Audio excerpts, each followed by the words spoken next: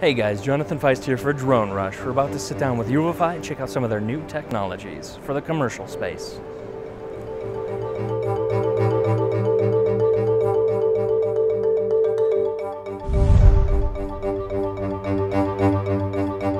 So this is the Uvify Draco R. This is our FLA deep learning research platform. So we typically sell these to different government agencies, university research groups, corporate research groups for their deep learning or AI research applications. This has an integrated Jetson TX2, the brain. It also is fully modular like our Draco. The arms can be swapped out for long-range arms or whatever type of application you want to use.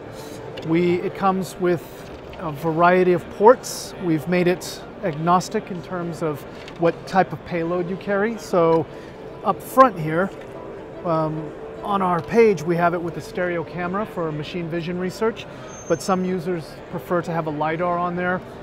Some actually use, we'll actually put a GPS on here, but that's up to the user.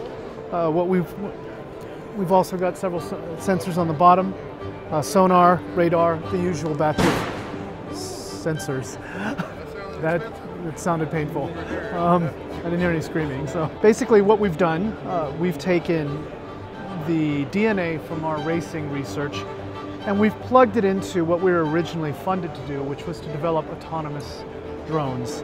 So this guy will go about 90 miles an hour. So when we talk about FLA, FLA is fast, light, and agile. So the big thing in autonomous robots, autonomous drones is fast, light, and agile to be able to make a decision independent of a human operator. So if you're doing this kind of research, then Draco R is for you because we're the only ones that build something like this. Available now.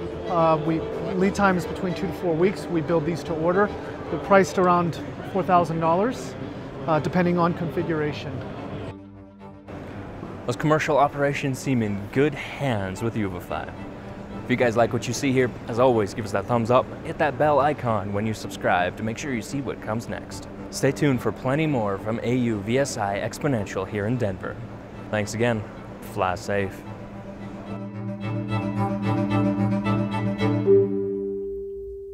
We call it the flying brain.